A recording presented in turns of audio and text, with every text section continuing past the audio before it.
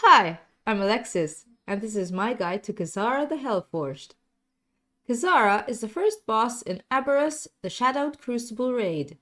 It's a pretty straightforward boss, with just one overall phase. The abilities for the boss are Hellbeam.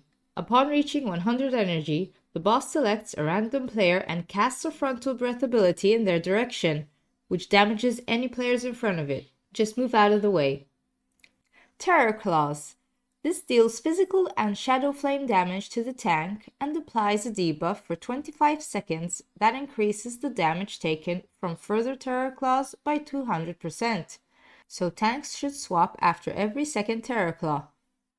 Hellsteel Carnage. When the boss is at 80%, 60% and 40% health, it casts Hellsteel Carnage that deals damage to the whole raid and also fills the floor with lots of red swirlies. Avoid these and you'll be fine.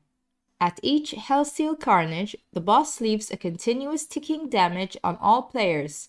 Healers can use up their cooldowns for these instances, especially after the 40% mark, where the damage taken is at its highest. Dreadrifts. This puts marks on a few random players, which after 5 seconds leaves a big swirly on the ground. Just move out of these. Try to avoid placing dead drifts in the melee area, but not too far off at the side. These swirlies can be removed by the next boss ability. Rays of Anguish.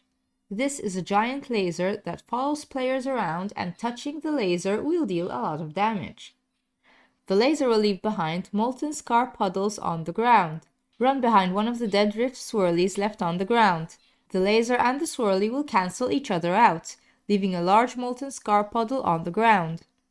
On normal, the Ray of Anguish dies out on its own after some time, but on heroic, they follow you forever, so be sure to cancel it out on a Dreadrift. Winds of Extinction.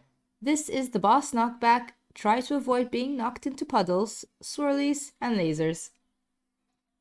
And those are the boss abilities for Kazzara the Hellforged. Be sure to check out my other boss guides. Good luck, and thank you for watching.